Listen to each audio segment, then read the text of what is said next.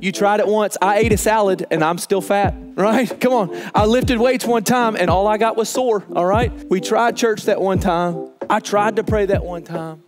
I took a little dip one time. I even like halfway, I raised my hands at half mass, right? I sent that text. I prayed that prayer. Like I tried this thing.